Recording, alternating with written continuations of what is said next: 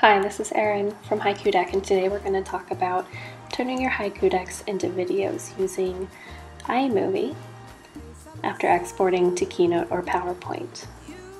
What that'll allow you to do is add a lot of content to your Haiku deck that you wouldn't have been able to do using our app. So let's go ahead and get started by importing our Haiku deck into iMovie. The first thing you want to do is export your deck to PowerPoint with the Export menu. Then you want to open the exported file in PowerPoint or Keynote, where you'll go to File on the menu bar and save your slides as images. Then you want to open iMovie, which should be in your Applications folder. And once you've got that open, you're going to use the Import Media option in the File menu to import your slides.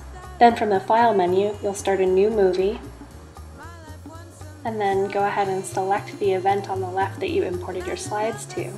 And from there you'll just drag and drop them to the timeline on the bottom. Then you're ready to go ahead and edit.